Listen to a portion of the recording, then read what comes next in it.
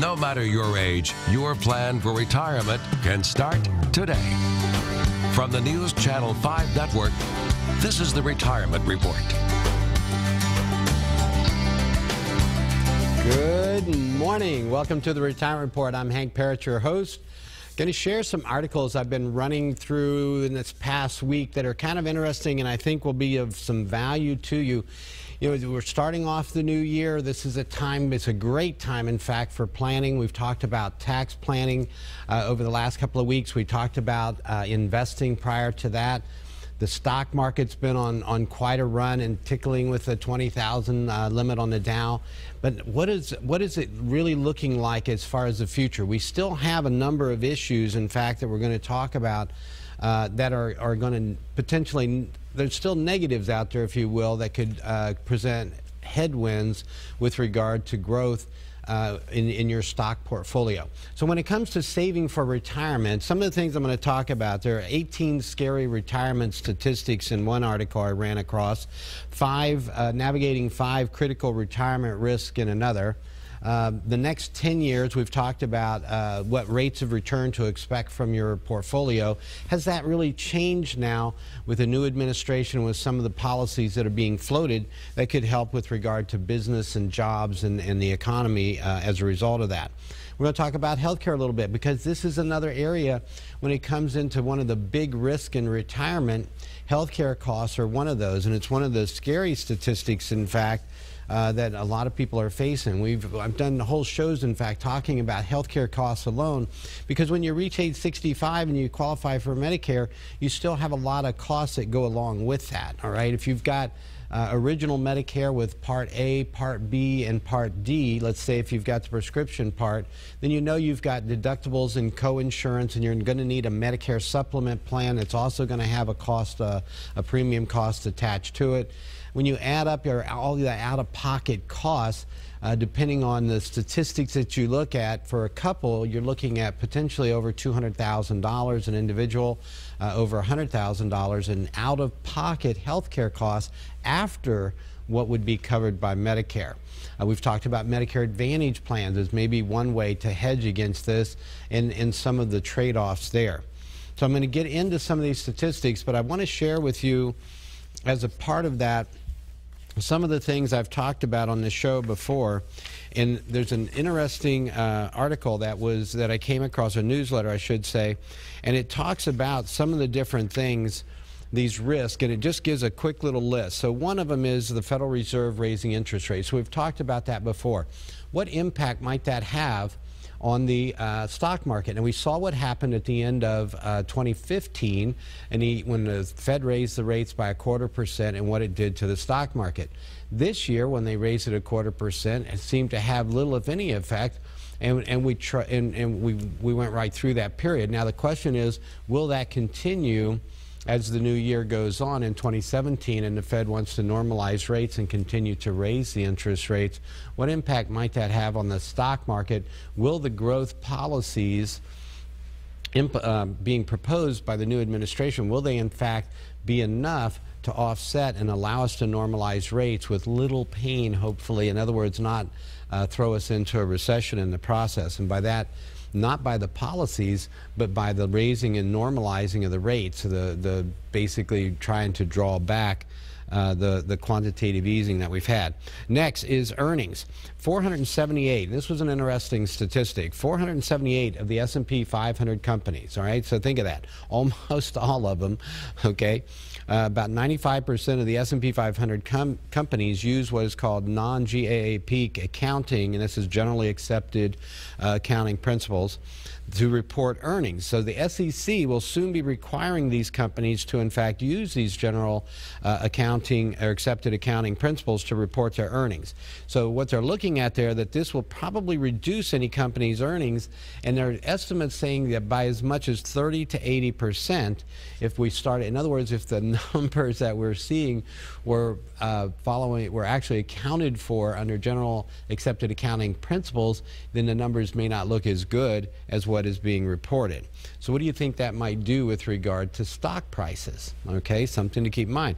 And we've talked a lot about stock prices, and I've cited many resources, such as some quotes like from John Bogle, the founder of Vanguard Funds, saying that anticipated returns in the U.S. market being about 4% over the next 10 years. Talked about people like, well, BlackRock, the largest money manager in the world, with a similar prediction of about 4% growth over the next, in stock prices over the next, stock returns rather, over the next 10 years. The next was McKinsey, which is an international company, or does international research company. And McKinsey and Company, their historical returns, they looked at, and I'd shared this with you before, you may recall, on a prior program. This had to do with returns to expect. Now, there's a reason I get into this, because one of the things when it comes to how your planning works, you've got to look at where you're starting from. What do you have currently, for instance, as we've talked about, right? What is your income? What are your expenses, your monthly living expenses? That's your financial lifestyle, right? What is that? We got to measure that. Assets, what do you have for assets currently? Do you have money saved up, hopefully a good amount, in your 401ks, IRAs, 403b, whatever type of retirement accounts, or even non-retirement accounts? Do you have a good emergency fund, a short-term fund? What do you have for liabilities? Do you have debt? And if so, how much and what kind of interest rates are you paying? And do you have a plan to get rid of that debt? All of these are especially important as you near retirement. But they're important in general. I mean, if the earlier you attack these things, the better and easier your retirement is going to be to save for retirement and to have and be able to maintain that lifestyle that you currently have and improve upon it, all right, and have that quality of life that you desire. So one of the things that McKinsey talks about, again, even globally, is returns of about 4% a year. And it goes into a lot in the research that shows why they're coming up with this, okay, or how they're arriving at these numbers. So when you see that kind of consensus, now most all these numbers in these studies were prior to the election. Will the election really have that much of an impact? Will the policies that we're going to see over the next year, 12 months next 12 to 24 months, we'll say, are going to be critical in terms of what impact that may have as far as our economy goes and what that may mean with regard to the stock market. The most important thing to take away is understanding your own portfolio, your own savings plan, and what you're doing. I'm going to tell you one of the biggest secrets, if you will, or biggest tips, we'll say, that I have found in working with clients for over this 26 plus years, is that when clients, the most successful clients are the ones that are good savers. They have found a way, no matter what some with very modest means, to be able to save more money. In other words, live on less than what they make, to make sure that they were always, every month, putting a little money aside. Okay, these are the most successful people. The next part, when it comes to getting that money to work with you, for you, I should say, is the next part of that, is how to make sure that you can get your money working for you so that you get even more benefit from it, compounding the savings by the returns that you make. The next part then, when we get into planning, is we look at, well, what is the needed rate of return? How much money do you have to make on your money? You've heard me talk about this before. When I ask people many times, how much money do you want to, how much would you like to earn on your money? What kind of return? And most people say, well, as much as I can, okay? But then we say, well, what if you lost half of your money or all of your money next year? What would that be? No, I don't want to lose any money, okay? Or I want to minimize that impact. So that's where we start determining what kind of portfolio. This is a risk tolerance, in other words, type of quiz, right? We want to determine, well, we want to make as much as we can, but we also want to minimize our risk and the volatility in our portfolio in the process. And the closer you get to retirement, the closer you get to where you start taking money out of those retirement accounts, the more important it is to minimize volatility and be more conservative.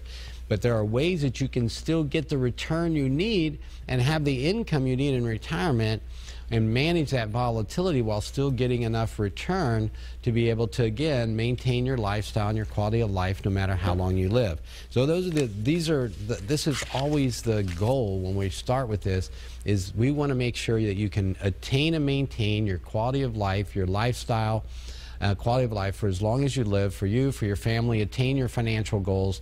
That's the way I approach planning.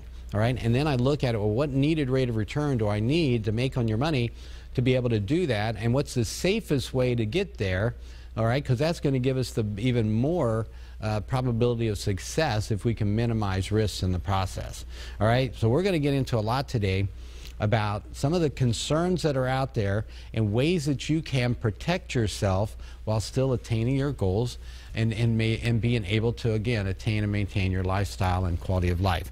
All right, we're going to take a break. When we come back, I'm going to delve into what we're calling this article that I think you're going to get a lot of interest. This is going to be very helpful for you. It's called 18 Scary Retirement Statistics. So if you'd like to know what those are and some strategies to protect yourself, stay with us, because we're going to be right back here on the Retirement Report.